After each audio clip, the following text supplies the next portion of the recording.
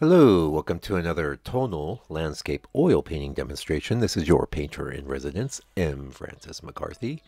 And the painting I'm bringing you today is called Sunset Cove. It's 6x8, and I finished this yesterday. I'm going to see a little thing sailing by telling you, just apologizing because the underpainting is, I don't know what happened to it. I did the underpainting about a month ago. I must have accidentally deleted it or something.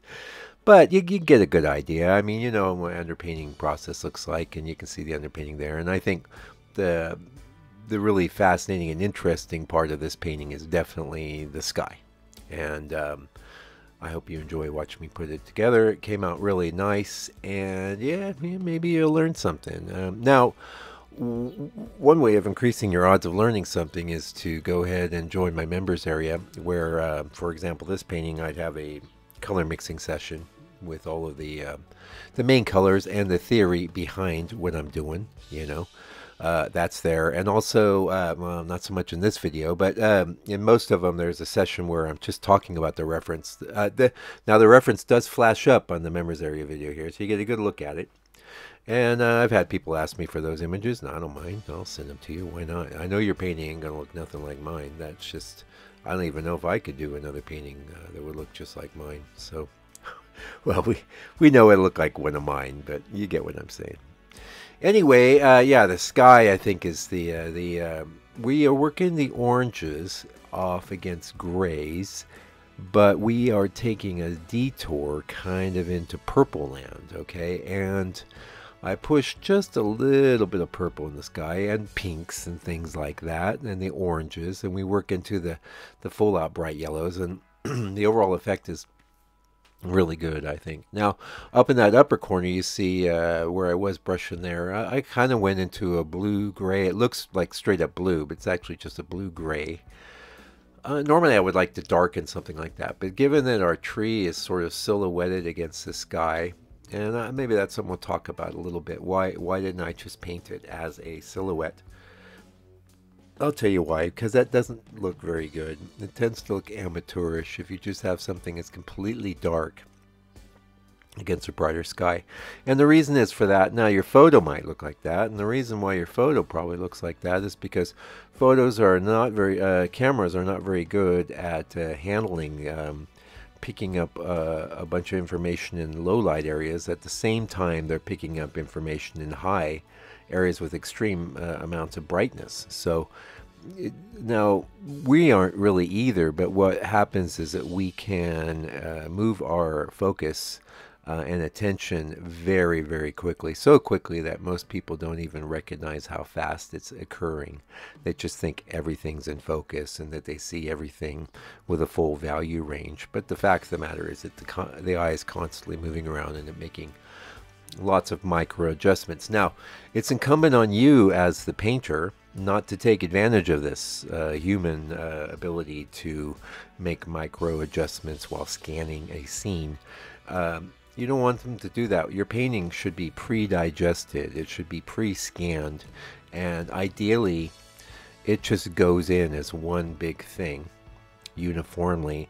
And then it is scanned for additional information, which will be an enjoyable process. Now, one thing about looking at reality is that, yes, it's enjoyable, but there is a slight amount of strain that's introduced. There's a lot of complexity, a lot of filtering needs to go on, and most of it's happening automatically in the background. People, unless they're artists like myself or like you, they're not maybe that cognizant of the process, and that's fine. They don't need to be. It's not pertinent to what they're doing with their lives. But if you're a painter, this information I'm laying on you right now is very pertinent indeed.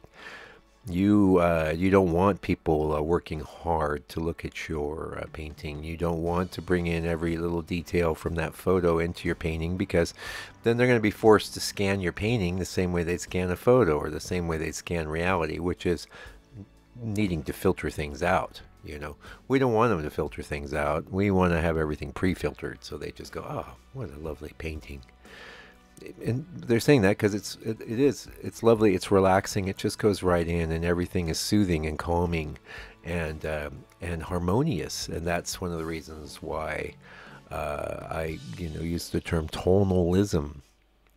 Now, I don't think the CC thing is going to translate that very well, but things have a tonal harmony, a tonal congruence. Everything is harmonious. Hey, now this is a topic I cover extensively in my book, Landscape Painting the Tonalist Way, and because this is what I do. Now, you can have harmony in an Impressionist painting. You can have harmony in all kinds of things, but it's integral to tonalism. The tonal harmony that's moving through all the colors, and the way they sort of, every color is kind of holding the hand of the next color. There will be contrasts, but the contrasts are not so much striking chroma contrasts or color contrasts. You can do that sometimes. I've seen it done, pulled off. But more often it is a value contrast, like a dark tree against a brighter sky. But getting back to what I was saying earlier, you wouldn't want to make that a black tree. And I didn't do that here. I brought in some... Well, actually, it looked pretty nice at the level where I was just kind of... What I did was I have this underpainting tree, and then I come in with the black. And just making sure at that point not to cover everything up with black, which is something that a lot of like painters starting out might think, oh, well, it looks dark, I'll just cover it all dark. But I left bits, and then I came in with those bits, and I filled those, painted those in with a color that was less dark, but still fairly dark. And I'll be honest with you, I could have left it there.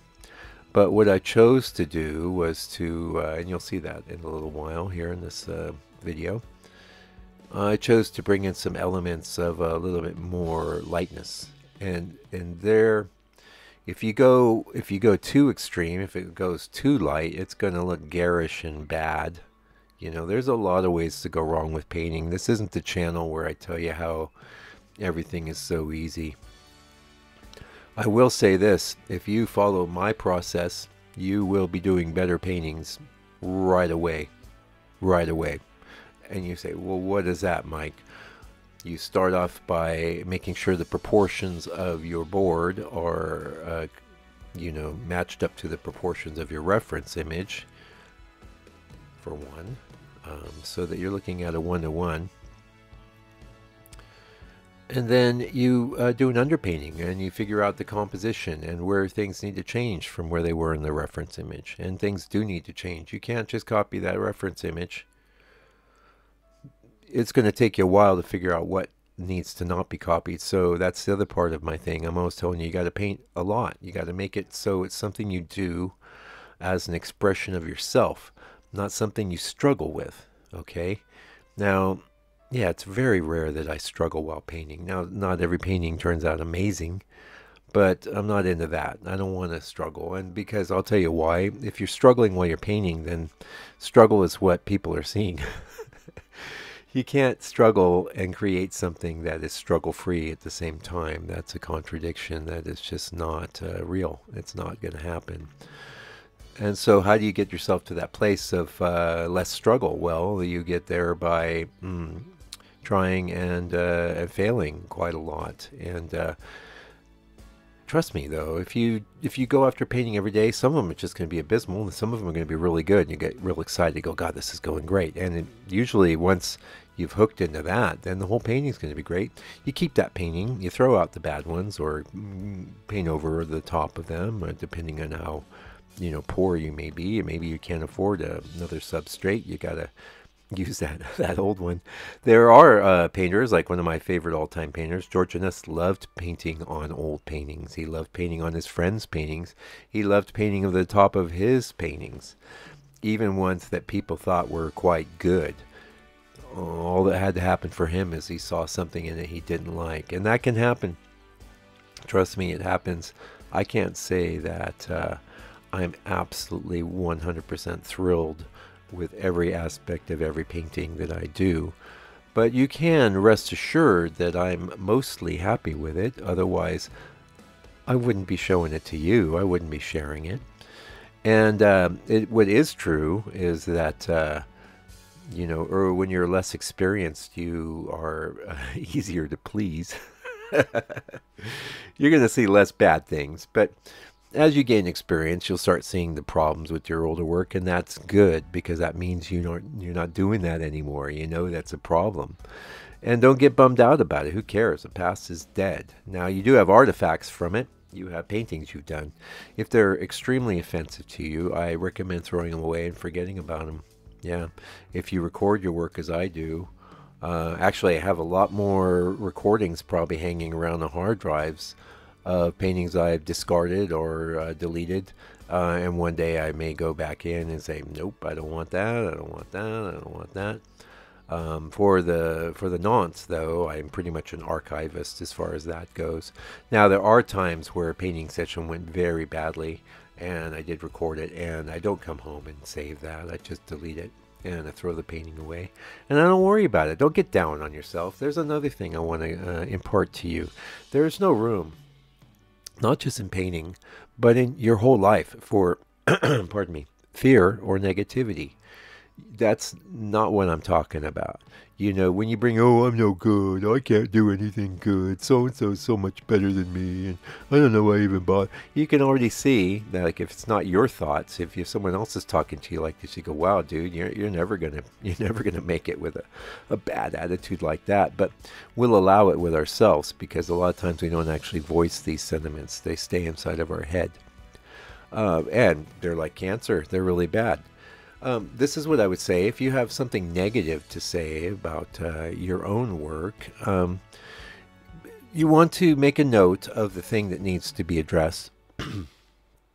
You want to work towards addressing it, but give yourself a break and don't be hard on yourself. Don't expect yourself to be better than you are prematurely. And that's like one major problem I see with so many people that are, attempting to be, painters, or is that they have this idea that the greatness just comes about as some sort of genetic or I don't know what. And a lot of this is just getting mixed up. You're an individualized expression of the cosmos, all right?